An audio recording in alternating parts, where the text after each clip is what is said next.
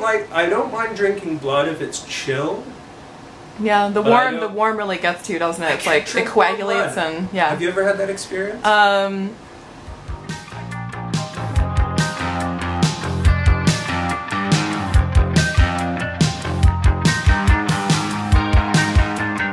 So today we are going to visit artist and raconteur Noah Becker and ask him a few fun questions.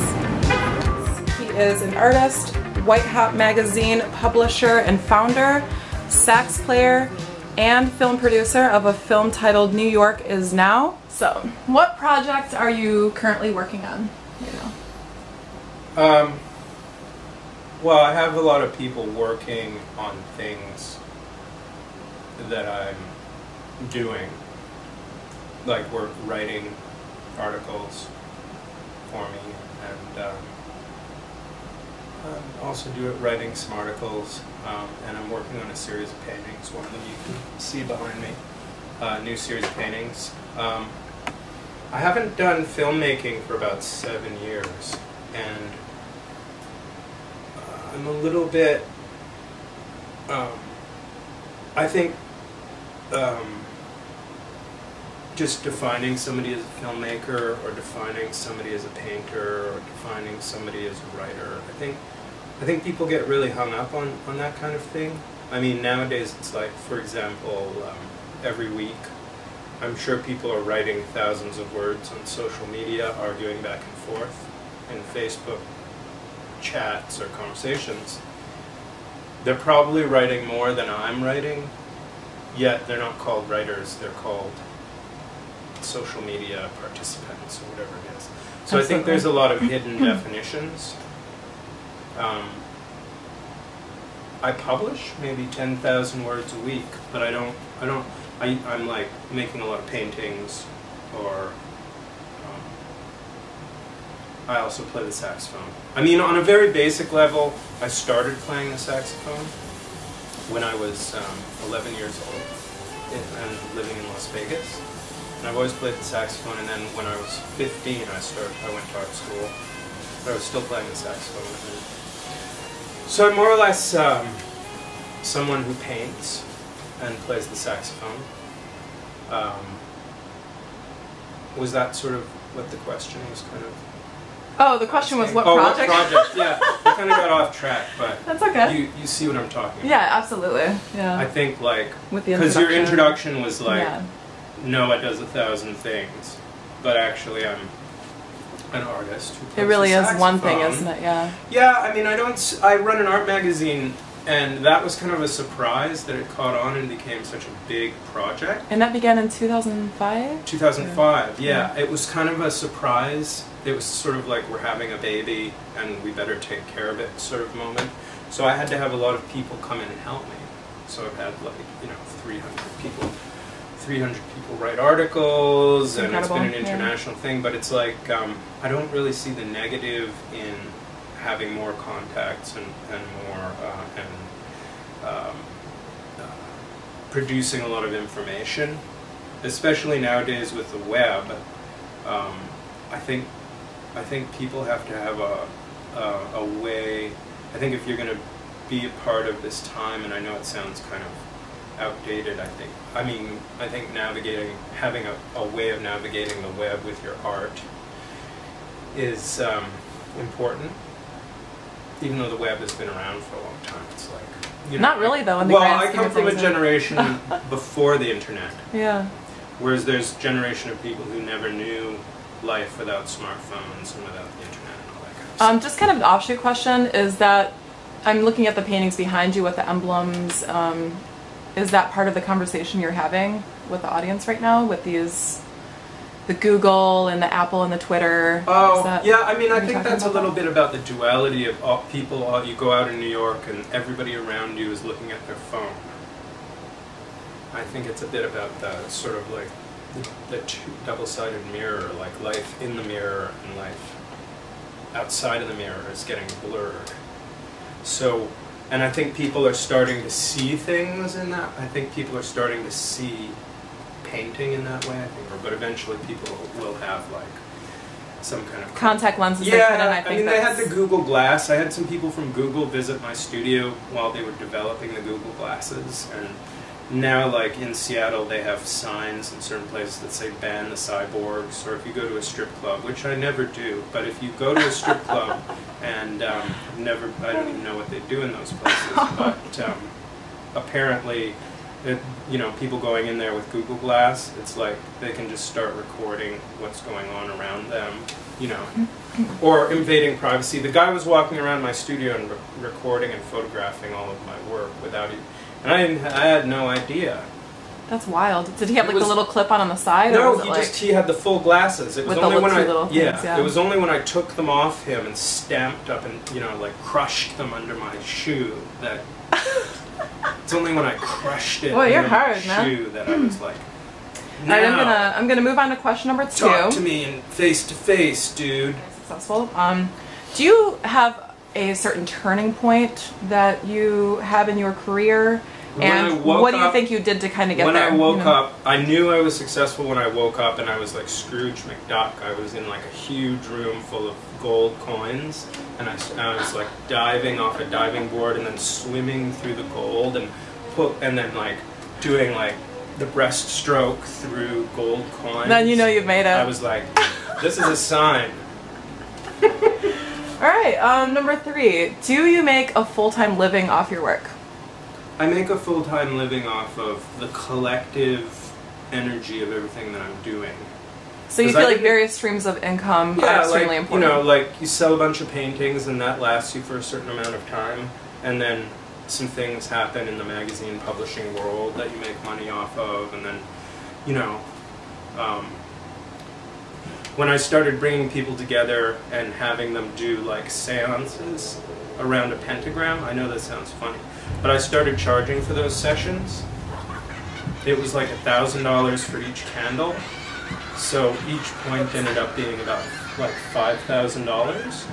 But I got really uncomfortable with sacrificing live chickens because I'm really like a firm believer in like I'm not for killing living things, so I had to kind of stop that. And I learn new things every day. I don't mind drinking blood if it's chill. Yeah, the warm really gets to you, doesn't it? It's like it coagulates and yeah. Have you ever had that experience? I can't drink warm blood. It's just too fresh. There's something too fresh about it. I like it maybe with like some matcha. Yeah, a little bit of the green matcha. Yeah, organic, hands down. Organic green matcha. It gives it a little like earthiness to maybe if it was like slightly funny.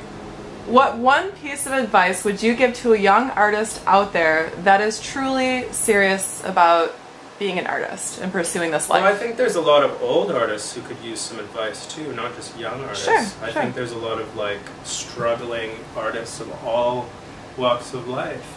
I've met a lot of senior artists, I met a lot of young artists.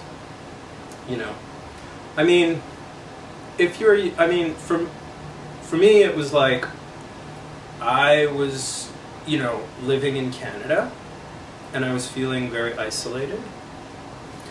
And I made a film about the isolation I was feeling. I think turning your problems into art can be like art therapy, and that's not exactly what I'm talking about. I'm talking about actually like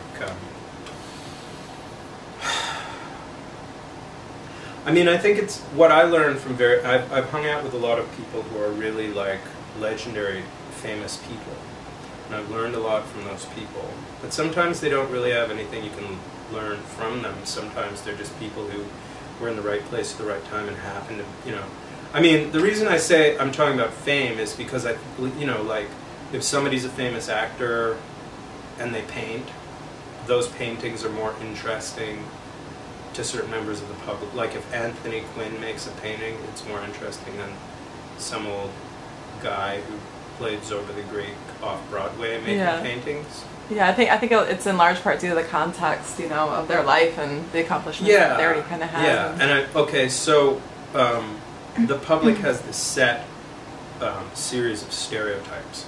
like for example, the worst kind of thing is like, oh, you're an artist, are you going to cut your ear off? You're Van Gogh now suddenly because you're an artist, or you're Jackson Pollock. You're going to go piss in the fireplace. That's, you know, you have like, you're going to go piss in Peggy Guggenheim's fireplace. You know, so these stereotypes, it's like you're operating and living your life the way you're living your life, and then suddenly all of these like imaginary walls, you know. So you have to kind of like, you have to be aware of the way people think of artists, I think. And there's a large number of people in the public who the only artist they know is Banksy or something like that. Sure. And I liked a few of Banksy's things. I didn't agree with certain aspects of his political outlook. And I liked some of his earlier work, but it's like, he's not the lead singer of Massive Attack. Well, so when I heard that. I know somebody who knows him, and he's not, that's not him. Oh, thank you for sharing that. Like, that's, yeah, because that whole thing is like, you know, it's Banksy and then Shepard Fairey and these kind of guys, like the street art movement, all that kind of stuff is very pop art, more pop art than like Lucian Freud and Francis Bacon and Roy Lichtenstein, and you know, those are more those kind of. Then it's like all these pop artists, street artists, and mainstream artists, or that guy JR who does giant paste ups on walls all over the world, or whatever it is, you know. What I'm gathering going totally off topic. Well, I'm kind of thinking of how you said you made a film about your isolation, and so. No, I didn't make a film about my isolation. Well, kind of, but I made it. I thought, okay, this is the situation I'm dealing with in life, and this is kind of my anxiety about what I wanna do in life. So why don't I make a film about my career anxiety, but in a way where I'm like, it's like, okay, so I want to be a famous artist, so I'll meet with 38 famous artists who I perceive are doing what I want to do, and say, what do you think about this kind of a life, or living in New York, or being, you know, a superstar? Is that like something that you can like pursue, and how does that relate to the online world and the situation in the world? And just kind of like ruminating and I don't know if cerebralizing is the right word, but you're just kind of, I thought like, why don't I take my daydreams and my anxieties and turn them into film? Alright, so 5. What is the first thing you do in the morning, or do you have a morning routine? Well, I don't jog. I used to swim laps every day.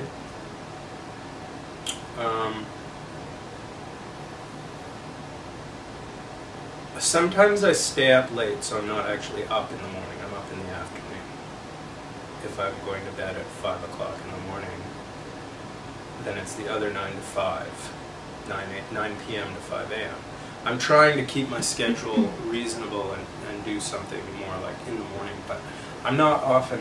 I'm often up after the morning. I guess perhaps your morning then. Okay, well, when I wake up, and lately, not for my whole life, but I love the morning. I love getting up at 8 a.m. or whatever it is, and you know. Yeah, me too. It's great, but I don't do that every single day. My morning, meaning when I wake up, I usually just, you know, just do normal stuff, like go out for a coffee, you know, steal people's house pets. Just stupid, regular stuff. All right, now this is kind of an offshoot question, but or an interesting question. Number 6. It is said on your Wikipedia that you have coined the term zombie formalism. Is this accurate, and when and where did you first talk about this? It says that? Mm-hmm. Really? Yeah. Oh, weird. Well, it says, it does have that little citation needed, and when I did like a little further dig, you had actually written in an article that Walter Robinson coined it. So I don't think you have ever even taken credit for it, and I'm wondering if someone went into... Well, Walter Robinson did a lot with the zombie formalism thing. I didn't really do much with that. Yeah.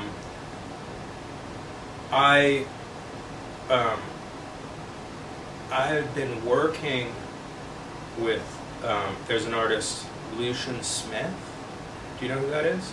Yeah, I actually researched him when I was reading about it, but I didn't really know a lot about him before. He was somebody that I was sort of one degree of separation from for like the last decade, because I'd worked with his father, Terence Sanders. I'd written articles for Art Voices magazine. So I had kind of known about that whole thing for quite a while.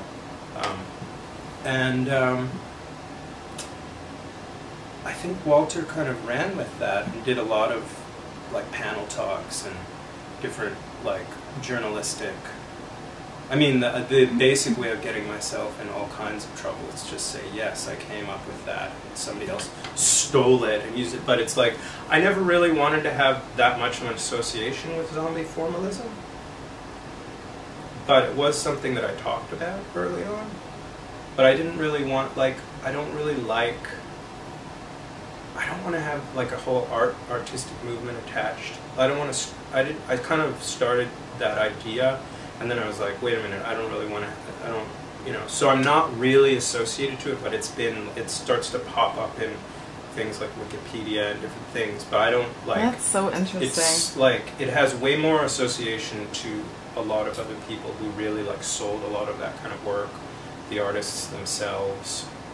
And also a lot of the value of that work has like dropped down to like 50% of its high auction. Very true. So yeah. That's also like, I kind of knew that was coming as well. I'm not saying I'm Nostradamus, but yeah, that was something that you've been around long enough to kind of read the trends. That was something that I had brought up. I'm very much in admiration of those people who came before me, and there's other people who are now coming along and looking at me like I'm like part of the establishment. So it keeps kind of. It's interesting, isn't it? Keeps kind of going. Yeah. It's not really something. I've never had an adversarial perspective on those kind of people. I actually went to I published an article about Walter Robinson's show. 2 articles actually. One written by Phoebe Hoban, who's an excellent journalist who wrote the book on Lucian Freud and Alice Neal, and nice. And also we did a photo essay with photos by Michael Anderson of Walter Robinson's opening. Was it at Deitch? At Deitch. Yeah, I saw that. It was really good. So we were very supportive of that. Like I never really had an adversarial position on any of that. How do you feel right now at the point you're in your career, whatever that means to you? Are you feeling really satisfied? Are you dissatisfied? Well, I defy anyone to open up a gallery, put paintings on the wall, or be an artist and have paintings around you, or play the saxophone, or do something that's like creatively based and really expect to take life head on with that as your thing. I think it's challenging for anyone. I think if more people took that kind of thing seriously, instead of just assuming when they get into it that they're going to have to do something else to make it their livelihood, that maybe that I think the additional intensity and the additional focus can really pay off. Even in an art world that is maybe like money centric or seems like impossible to participate in.